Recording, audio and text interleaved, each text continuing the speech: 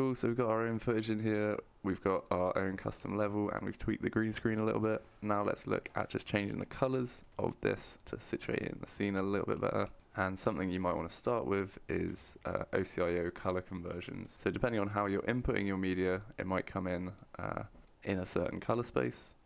And what we want to use is something called OCIO color conversion passes.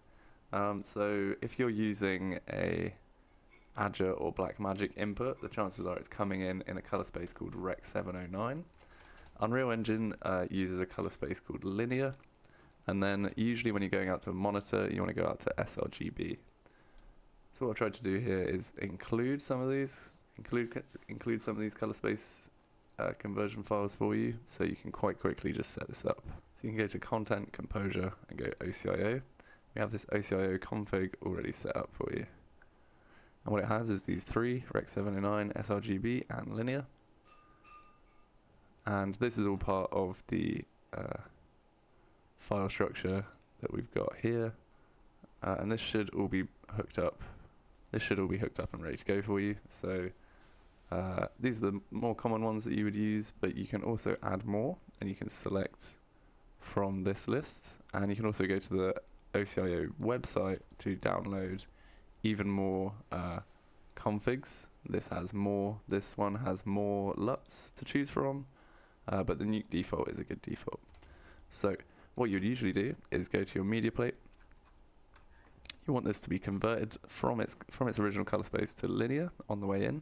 So as a transform pass, we can enable this one, and instead of compositing element material pass here, this wants to be open color IO pass.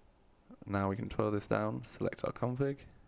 We can go from Rec 709 to linear, and this is going to look pretty extreme in this case, because this is actually probably more like sRGB, because this isn't actually Rec 709 footage coming in. This is pre-recorded footage.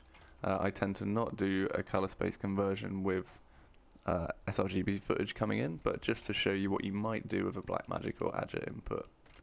For the whole comp here, you want to do another transform pass and do another OCIO conversion.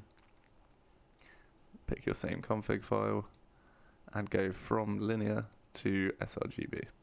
So we can see that the cat is now converted back to what is looking kind of correct for it. But our scene is not really looking the same as the viewport here, so we don't want to just be shifting the goalposts. We want to have this looking exactly like this. So what you can do is go from this lit here, you can go OCIO display, and you can display this in viewport as well.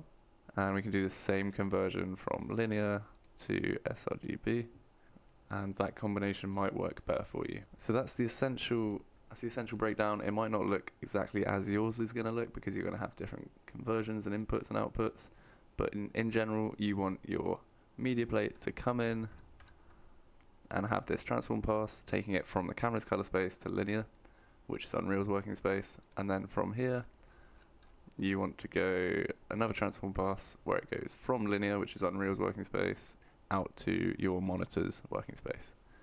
So it could be different for different use cases, but in general, that's the idea with OCIO conversion. If you want to get your colors absolutely bang on, that's sort of how you would do it.